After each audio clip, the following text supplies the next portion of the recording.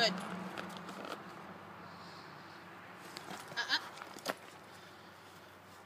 Kato, bed. Good. Good.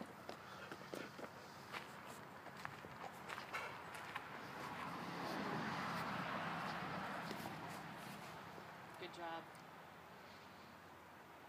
You thought about it. And you didn't intervene too early. You know what I mean? What most people do is they put a ton of pressure when they think the dog's thinking about it.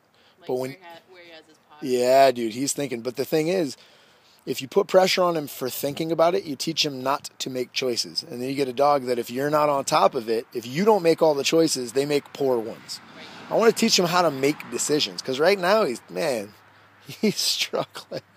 You know, he's working his ass off for you right now. And that's where you go back and praise. That's beautiful work. And make sure you keep him easy. Nice work, man.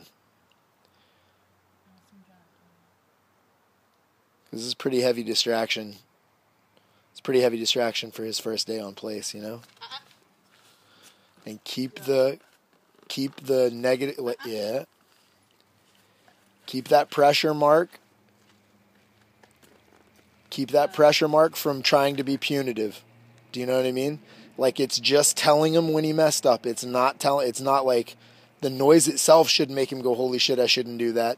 The noise should just tell him what he did wrong, you know? So your dog will you'll tell your dog when you're about to break, because you'll go, the first 25 times, and on 26 you go, and he's like, sweet, mom's breaking.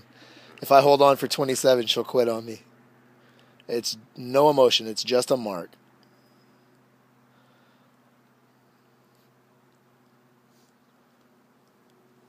Yeah, it was funny. We got him 2 months ago, and all the neighbors were afraid of him. And I started training him outside in the street. Yeah. To realize, wait a minute, he's a good boy. Yeah, we're working. Yeah. When people see you training them, they feel differently about it. You know, they feel like you're responsible, and maybe he's responsive to it, you know? Yeah. And now the neighbors, he'll whine. He'll do that little, like his little whine that he does. But they'll come over to him, and he'll sit and say, right, just love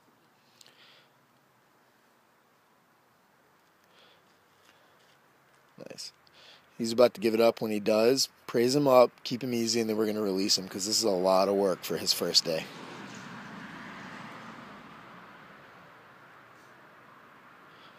And my hand is getting tired holding up my iPhone. Like, I'm trying to hold it still, my finger's cramping. That's the kind of cupcake I am. Nice work. Good job. All right. Okay.